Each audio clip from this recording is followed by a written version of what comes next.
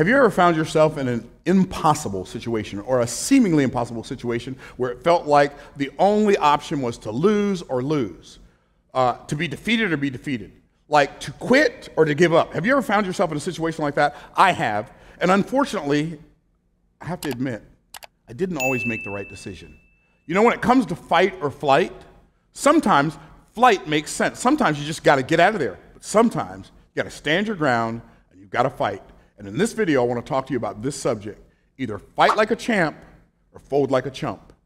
Which one are you going to do when it's your time to shine? I want to read a story from 1 Samuel chapter 17 about David and Goliath. And I know you're familiar with the story, but are you familiar with these parts of the story? Here's what it says. It says in verse 22, "And David left his carriage in the hand of the keeper of the carriage, and he ran into the army, and he came and saluted his brethren. And as he talked with them, behold, there came up the champion, the Philistine of Gath, Goliath by name, and out of the armies of the Philistines, and spake according to the same words, and David heard them." Now, you got to understand, the story tells us, if you go back to the beginning of the story, it tells us that Goliath, the champion of Gath, it told us how tall he was. It says he was 3 cubits in a span. How much is that? About 10 feet tall. It's kind of mind-blowing when you think about it. This dude's 10 feet tall. The Bible says he had 6 fingers on each hand, because his hand was just too big for only 5 fingers, I guess, and 6 toes on each foot. The scripture tells us that his spearhead weighed 16 pounds. I don't know. That's the weight of a bowling ball. How strong does a person have to be to throw a spear where the head of the spear is 16 pounds? It says he had a coat of mail, which weighed approximately between 140 and 150 pounds. This was a big old joker. He was so big, he'd have to call Shaquille O'Neal little fella. Pat him on top of his head. "What's up, little fella?" And this is the guy who came out as the champion of Gath. Now, you got to understand what a champion was in those days. A champion was one soldier that would fight one soldier from an opposing army, and whoever won, that was the decider of the battle. What were they fighting for? They were fighting for the freedom of their families. Goliath said, "Send me a man that I may fight against him. If he wins, we will be your slaves. And if he wins, we will be your slaves. But if I win, y'all will be our slaves." So they're fighting for the freedom of their entire country. They're fighting for the freedom of their family, their fathers, their mothers, their brothers, their sisters. And they're fighting for this freedom. And everybody sees Goliath. They hear his voice that sounds like thunder, and they're afraid. And he comes out and he challenges them in the valley of Elah, not for a day, not for a week, but for 40 days in a row. David wasn't in the army. David was the little brother of some soldiers. And he goes down to take some food to his brothers and to find out how they're doing in the battle. And while he's there, this happens in verse 22, or that which we just read. And then it says in verse 23, "And as he talked, behold, there came up the champion, the Philistine of Gath, Goliath by name, out of the armies of the Philistines, and spake according to the same words, and David heard them." So this is day number 40 or day number 41, but this is the first time David's heard it. And here's what it says in verse 24. "And all the men of Israel, when they saw the man, fled from him and were sore afraid." What did they do? They folded. When the time of their battle, the confrontation with the giant showed up, they folded. Let me ask you a question. When your giant shows up, are you going to fold or are you going to fight? I remember a very, very, very vivid situation like this for me when I was in the 6th grade. It's the only time in my life I got beat up by a girl. And I mean, she beat me up too, boy, literally. And so my family moved around a lot. I went to 9 different schools growing up, 9 different schools. My family moved around a lot. I went to 2 different elementary schools, like 3 different junior high schools, maybe 4, and then a couple of different high schools. I mean, it was just like we moved around a bunch. And so we grew up in Pennsylvania in this little coal mine country, Lewistown, Pennsylvania, where people talk what you would consider pretty funny. Say, "Hey, Myron." They didn't call me Myron. They called me Myron. "Hey, Myron, where you going then once in a while?" Right? And that's how we talk. We moved, and so we moved from there to Florida, to Tampa, Florida. So all my cousins in Pennsylvania, they called me Myron. "Myron, what are you doing then once in a while? You want to come over to the house then?" That's how we talked growing up. And then my cousins in Florida like, "Myron, what you doing?" Right? So I moved to Florida, and the kids on the bus, they did not like us because we talked funny. Like, kids don't need a reason. If you're different than them, they're not going to like you. And so I remember they picked on us every day. They called us names. They threatened to kill us. They threatened to beat us up. Me and my 5 little brothers, my older brother went to another school. And and they'd just pick on us. And I remember going home and thinking, I hate this school, I hate this town, I hate living here. And I remember one day we had to go to school, and I was like, Dad, do we have to go to school? These kids are always picking on us. He said, I'm going to tell you, boy, I'm going to tell you what you do. He said, you take the first one, and you grab them by the collar, and you beat them about the head and shoulders. They'll never mess with you another day in their life. And I'm thinking to myself, he's crazy, they're crazy. I'm surrounded by crazy people. My dad's from this place. I'm sure this makes sense to him. I was born here, but I'm just getting here, and this does not make sense to me. I said, but Dad, what if it's a girl? He said, I'm in the 6th grade now. He said, I don't care nothing about that. I'm like, okay. I was way more scared of him than I was of them. And I remember that day, we're in the car, and my brothers and I, we were just so tormented by these other kids. And I remember this girl came up to me, and she had a stick in her hand. She said, I'm going to hit you in your head with this stick. I grabbed her by the collar, and I was like, and I'm hitting her in the head, and then she's trying to hit me with this stick, and I'm wrestling, and it hits this patrol, the girl Mary. Mary was about the size of Goliath in the 6th grade. I'm sure she had flunked at least 17 times. She was taller than I am now, and she had a voice that's deeper than mine will ever be, and she said, why you hit me in my head with that stick? I said, it wasn't me, it was her. She literally, I'm not exaggerating. I know it sounds like an exaggeration, it's not. She picked me up over her head, threw me on the ground. They're beating the living daylights out of me. The bus comes, they all take off running. And I got up, and I didn't feel anything, but I had this big old knot on my left arm. We went to the principal's office. But do you know what happened after that day? Those kids never said another cross word to us ever. I was like, I thought my dad was a nut. He's actually a prophet. Okay, so anyway, so I stood and fought that day. I wish I could say that every day in my life I stood and fought after that. I'm going to tell you another story later on about something that happened to me in my life where now, in hindsight, I know that me and my family would have been better off had I stood my ground and fought, but I didn't. I capitulated to life, and I allowed the champion that was challenging me, I allowed him to intimidate me to the point where I just gave up. And it literally almost took me completely out of the game of entrepreneurship. Well, here's what it says in verse number 25. And all the men of Israel said, have you seen this man that has come up, surely, to defy Israel? Is he come up? And it shall be that the man that killeth him, the king will enrich him with great riches. And he will give him his daughter and make his father's house free in Israel. What does that mean? That means the person that kills this champion, the king said, I'm going to give you a whole bunch of money. And he said, and you get to marry the king's daughter and no more taxes. Like, I don't want the king's daughter. I don't want the money. Just give me the no more taxes. Can I get a witness with my people? Right, I'm like ready for that one, right? So now, not only is he fighting for the physical freedom of his family, but he's fighting for the financial freedom of his family as well. And then it says in verse 26, and David spake to the men that stood by him, saying, what shall be done? How do I know he did that? Because that's what you say when they say they're going to give you a whole bunch of money and you ain't going to have to pay taxes no more, and you get to marry the king's daughter. You say, well, tell me, say what? So David said, speaking to the men, verse 26, that stood by him, saying, what shall be done to the man that killeth this Philistine and taketh away the reproach from Israel?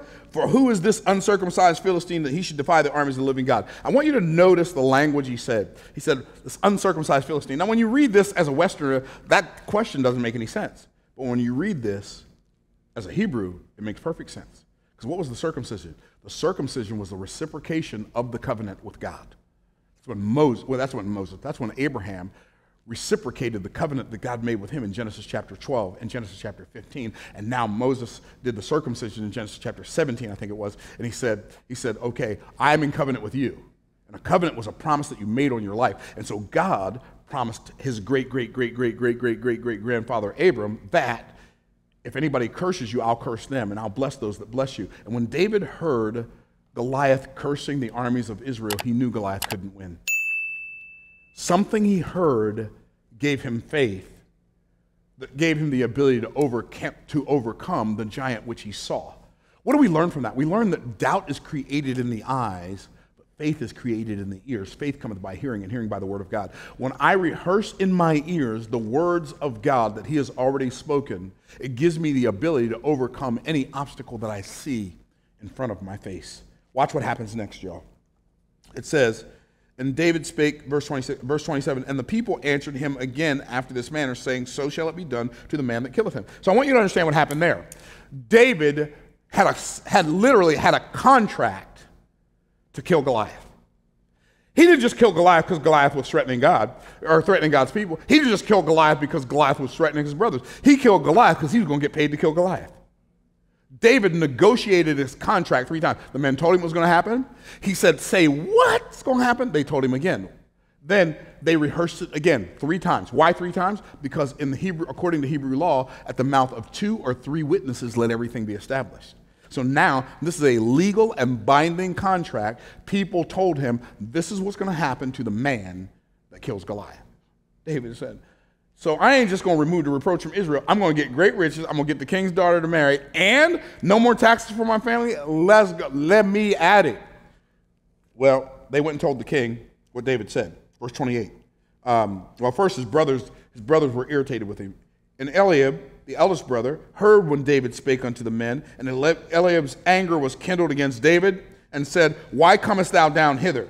And with whom hast thou left those few sheep in the wilderness? I know thy pride and the naughtiness of thine heart, for thou hast come down that thou mightest see the battle. If David was a smart-aleck little brother like my little brothers could be, and like I was with my older brother, okay, keeping it real, I would have said, come down and see the battle. I don't see a battle. Y'all hiding. Y'all ain't fighting. That's what I'd have said, right? But David's brother was jealous because earlier in chapter 13, Samuel came down and was looking for the son of David that he was going to anoint to be the next king of Israel. And David didn't even get invited to his own coronation service. Just because God put greatness inside of you, don't expect the people who are the closest to you to see it. Sometimes the people who are the closest to you, it's hardest for them to see. David didn't even get invited to his own coronation, and Samuel had to look at one brother after another. Nope, the Lord has not chosen this. Nope, the Lord has not chosen this. Nope, the Lord has not chosen this. He said, surely you have another son. His father said, yeah, but that's just David. Calling. And here's what Samuel said. The Lord's anointed is before you. Do you understand that it's not uncommon for common people to not see the uncommon greatness that is in you? That's not uncommon. That's natural. That's normal. Do you understand? Joseph's brothers couldn't see Joseph's dreams. They couldn't understand Joseph's words. David's brothers couldn't understand his anointing that was for his appointing. So they thought, oh, I know your pride. You just think you're something because Samuel anointed you instead of us. And David said, what have I now done? Is there not a cause? This cause is bigger than your little petty beef against me. The cause of our family's freedom is bigger than the fact that you think I'm being prideful. The cause of our family's freedom is bigger than Goliath. But you clearly can't see that, or you wouldn't have been running from him. Don't be mad at me because I ran towards what you ran from. See, the people in our family, they want to keep us safe.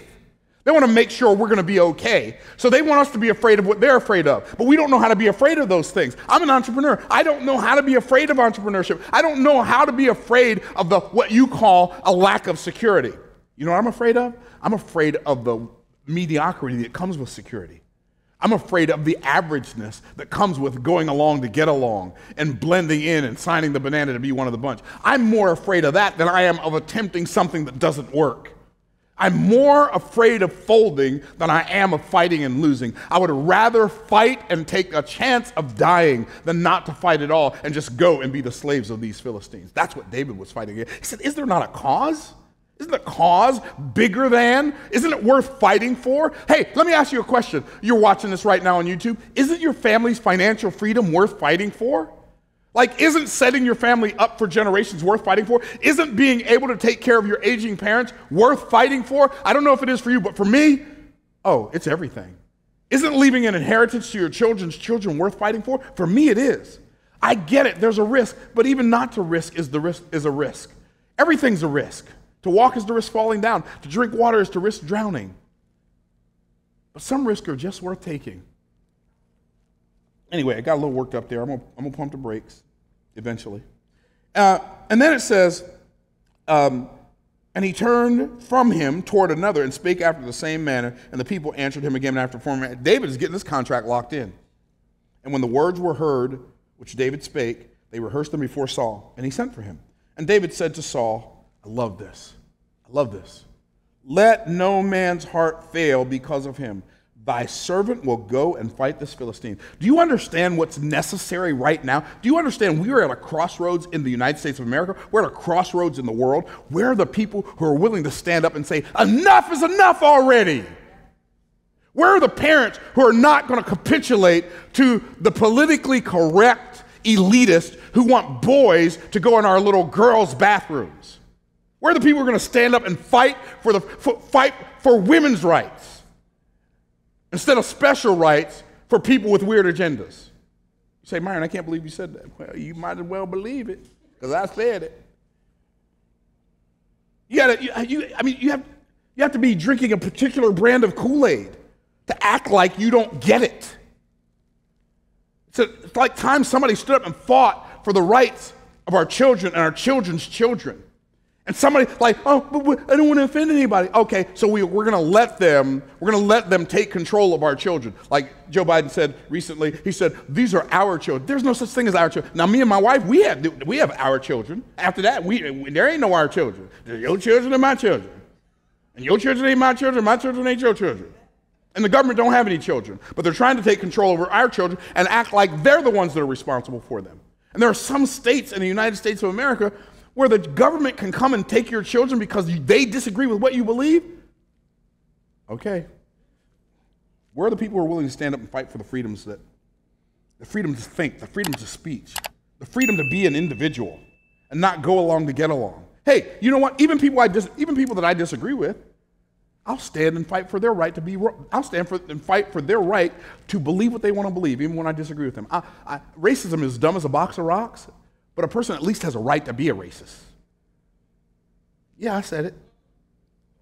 I believe that homosexuality is wrong, but a person has a right in the United States of America to be one. But here's what you don't have a right. You don't have the right to teach my children that it's okay and take my right for me to teach them that it's not okay. I ain't cool with it, and I'm ready to fool with it. David said unto Saul, thy servant kept, I got a little excited, got ahead of myself. And when the word, in verse 32, and David said to Saul, let no man's heart fail because of him, thy servant will go and fight this Philistine. And Saul said to David, thou art not able to go against this Philistine to fight with him, for thou art but a youth, and he a man of war from his youth. Do you understand? People who live their lives capitulating to fear, they want to project their fear on you. Don't take it. Don't take their fear. He said, you can't fight this man. So here's what Saul's saying. I'm the tallest dude in Israel. I can't fight him. You're littler than me. You can't fight him. Hey, don't try to superimpose your beliefs on me, because just because that's what you believe, your belief is not my reality, and it's not going to be my experience in reality. I said I'm going to fight him. I don't care how long he's been fighting. He ain't never fought nobody like me before. It ain't the size of the dog in the fight. It's the size of the fight in the dog. And this dog got some fight in him. Y'all hear me? Somebody heard me before I drove up. And then it says, David said unto Saul, verse 34, thy servant kept his father's sheep, and there came a lion and a bear, and took a lamb out of the flock. And I went out after him. David showed up on a totally different level than me. Because I'm going to say, Mr. Bear, Yogi, you enjoy that. You want me to go get you some gravy for this lamb chop you about to have? Like, I ain't fighting no bear for no lamb, but not David. David said, this is my responsibility, and I'm taking it seriously. He said, I went after a bear. I went after a lion. And he said, took a lamb out of the flock, verse 35, and I went out after him and smote him and delivered it out of his mouth. And when he arose against me, like, how dare you take my lamb chop, I caught him by his beard and smote him and slew him. And thy servant slew both the lion and the bear.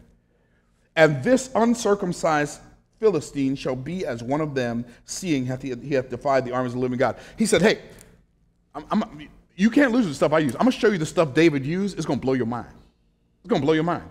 Why is this boy not afraid to fight a lion? Why is he not afraid to fight a bear for a lamb? You're like, this giant? I already got experience with that. This is going to be easy. Then it says, and David said, moreover, the Lord that delivered me out of the paw of the lion, out of the paw of the bear, he will deliver me out of the hand of this Philistine. And Saul said unto David, go, and the Lord be with thee.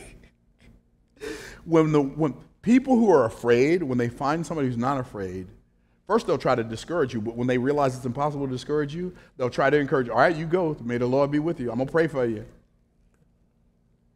And Saul armed David with his armor and put an helmet of brass upon his head, and he armed him with a coat of mail. And David girded his sword upon the armor and essayed to go, for he had not proved it. And David said unto Saul, I cannot go with these, for I have not proved them. And David put them off him. See, people who are afraid, they will want you to use their methodologies that won't work for them, and they somehow want you to believe that they'll work for you. I ain't buying it. David said, I can't go with these. I have not proved them. I ain't going to do something that don't work. Like I was talking to some folks this morning here at my studio. Like when I do events, like when I do live events for adult people, I don't serve alcohol. Why? I can't go with these. I've not proved them. I've already seen the damage that alcohol can do, and I'm not saying that alcohol is necessarily wrong if a person wants to consume it. I ain't going to consume it. I quit drinking when I was 11. I'm done. I'm through. It's a wrap. And I ain't going to serve it to anybody else. Why? Because I can't go with it. I haven't proved it.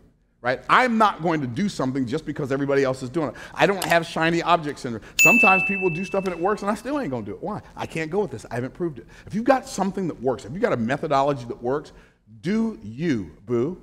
Stop trying to do somebody else. Stop trying to do somebody else's thing. Hey, guess what? It was a great day of my life when I realized I have no competition. Like zero. You might be able to make a funnel better than me. You might be able to do a presentation better than me. You might be a better speaker than me. You might be a better coach than me. But guess what? You ain't better at me than being me. And I ain't better at you than being you. And so while you're being you, I can celebrate you. You go get them, dude. You go get them, girl. And when I'm being me, you can either celebrate me or tolerate me. But one thing you can't do is you can't eliminate me because I'm fixing to do me.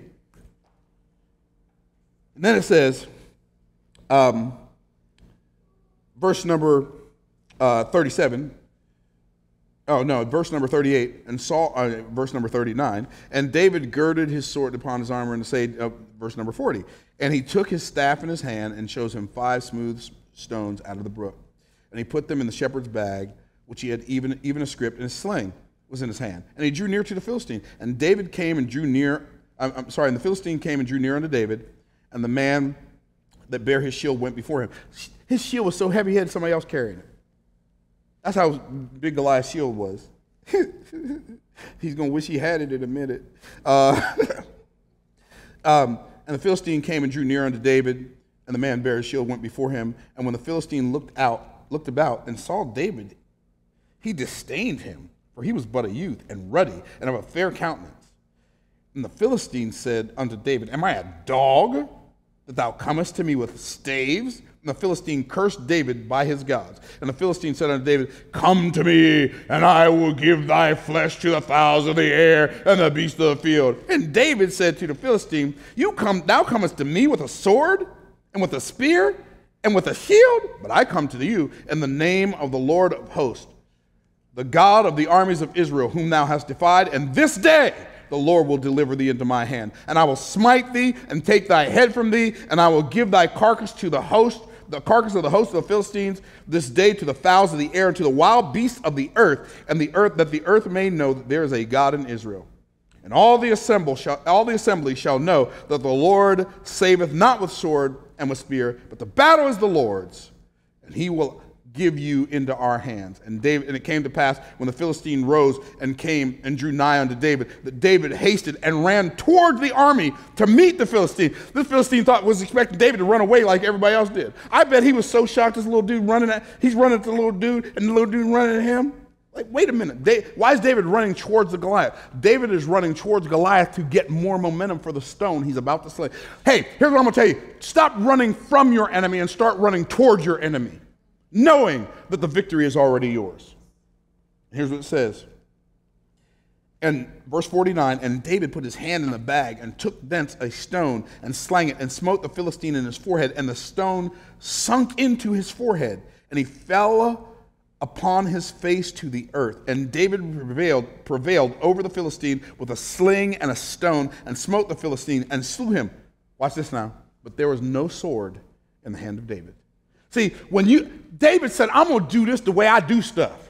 I don't have a sword. I don't have a shield. I got a sling. I got a stone. I got a stick. And you know that phrase we used to say when we were little kids, sticks and stones can break your bones, but names will never. David said, I got some sticks and some stones. I'm about to break some bones up in here. You might call me a name, but I'm about to break some bones. And says, there was no hand there was no sword in the hand of David. And then it says in verse number 51, therefore David ran and stood upon the Philistine and took his sword and drew it out of the sheath thereof and slew him and cut off his head therewith. And the Philistines saw their champion was dead, they fled. Now here's what this story is about.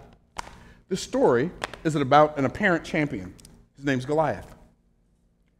And this champion was such a champion, he was so big and so intimidating that just his presence made everybody fold like a chump. He was the champ that made everybody in Israel fold like a chump. But David was the champion of Israel that believed more in the words of God that he heard in his ears than he did the size and might of Goliath that he saw with his eyes. And David was the champion that caused Goliath to fold and to fall like a chump. Do you understand that every time an obstacle faces you, do you understand every time you're faced with something that seems impossible, that obstacle that seems so big is your very opportunity to show that you are a champion? Because if you're unwilling to show that you're a champion and fight like a champion, if you're unwilling to fight like a champion, you will fold like a chump. David's brothers didn't go down in history to fight Goliath, even though they had 40 days to fight Goliath before David ever got there. Saul did not go down in history as the person who killed Goliath, even though he had 40 days to fight Goliath before Goliath ever got there. The enemies that have caused other people who you know to fold, don't let those enemies cause you to fold. I remember back in 2010 when I got audited by the IRS. And I hired a tax litigation consultant. He said, Myron, you got two choices. I was broke as a joke and ready to choke, y'all. You don't even hear me. I was broke. They said, you need to pay us $1,065,000. I didn't have $1 million. I didn't have $65,000. You know why? I lived too close to the edge. I made a lot of money and I spent a lot of money. Now I make a lot of money and spend almost none by comparison. Why? Because I ain't trying to fall off that cliff again. And guess what? They said, you owe us $1,065,000. My tax litigation consultant, Dan, he said, here's what you could do. You got two choices. You go make $4 million, pay the tax on the $4 million, and then pay the other $1,065,000 with the money that's left over, or you can go broke and make a deal.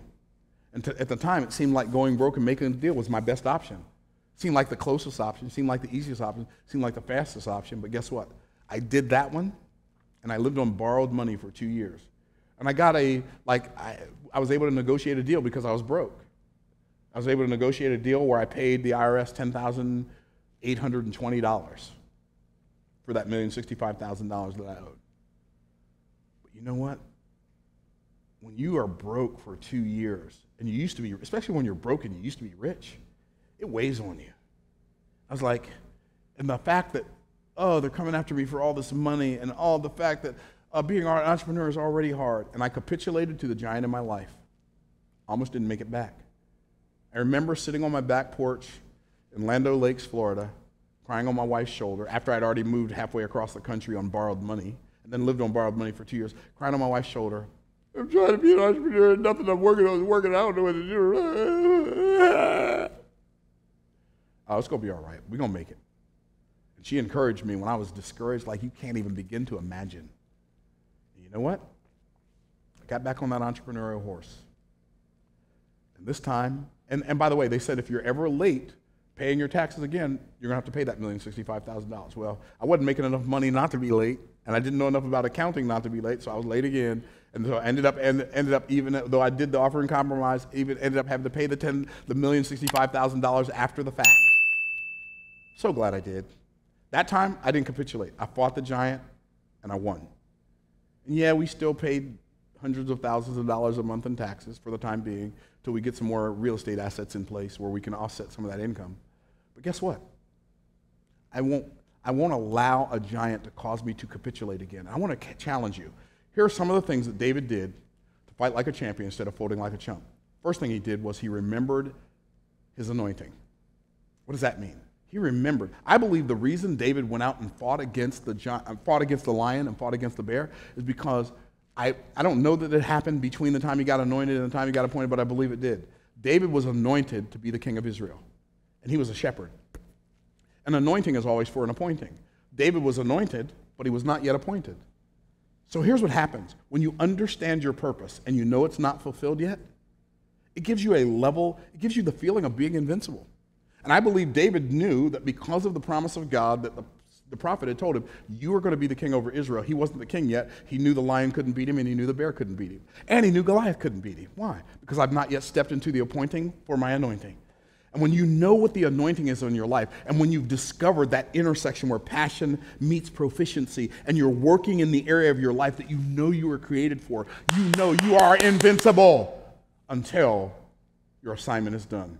That's what I mean when I say you can't lose with the stuff I use. When you step into your assignment, when you're like Esther, like what Mordecai said to Esther, when she was like, I can't go before the king. If I go before the king, he might have my head. And Mordecai said, it could be that you were born for such a time as this. She said, okay, have everybody fast, and at the end of the fast, I'm going to go talk to the king. And it worked in grand fashion. See, you can't lose when you step into your purpose. You can't lose with the stuff I use. David stepped into his anointing. But I'm going to tell you something else he did. David not only stepped into his anointing, but David was willing to take on a battle to accumulate more assets. What does that mean? David said, I'm going to get paid how much? Sometimes we got to count the cost of getting paid, and sometimes the amount that we're going to get paid, that big payoff at the end of the risk is worth the risk. David counted the cost. He said, okay, I'm going to increase my assets if I go fight this giant. The king's going to enrich me with great trade. Like, hey, I'm going to tell you something now. I don't do business because I don't do business for fun. I do business to get paid. You can do business for fun if you want. And I know, he's one of those prosperity gospel preachers. Whatever, bro. You do you. I ain't thinking about you. When I engage in business in the marketplace, I expect to get paid. I expect to get paid well, and I do get paid well. Why? Because that's what I negotiate my contracts well, and I get paid what I get paid. And when people try to negotiate with me, I'll negotiate if it makes sense. But when it's time to get paid, it's time to get paid. Watch this. But not only that, David walked in his autonomy. What does that mean? Saul tried to get David to fight with Saul's armor. David said, I can't fight with your armor. I got to fight with my armor. I don't know how to use this coat of mail. I don't know how to use this helmet of brass. I don't know how to use this. I don't know how to use this sword. I know how to use a stone. I'm going to use a stone. I know how to use a stick. I'm going to use a stick. I know how to use a sling. I'm going to use a sling. I'm going to use what I know how to use. I'm not going to use what you tell me is better than the stuff I use, because it don't even work good enough for you to go fight the giant. So you know what I'm going to do? I'm going to walk in my autonomy. I'm not going to try to be somebody else. I ain't going to try to be Tony Robbins. I ain't going to try to be Russell Brunson. I ain't going to try to be Gary Vee. I ain't going to try to be Alex Hormozy. I ain't going to try to be Jordan Peterson. I'm going to be Myron Freddie Golden. And my recommendation for you is don't try to be me. Walk in the strength of your autonomy. There's a reason God gave you the experiences you've had. There's a reason that God gave you the life that you've had, so that you can go out and be the person in the marketplace that no one else can be. If you will do this, when it comes time for you to fight like a champion or fold like a chump, fight like a champion, and then you will discover that you can't lose with the stuff I use. Stay blessed by the best, and I'll look forward to seeing you in the next video. In the meantime, in between time, peace out, Cub Scouts.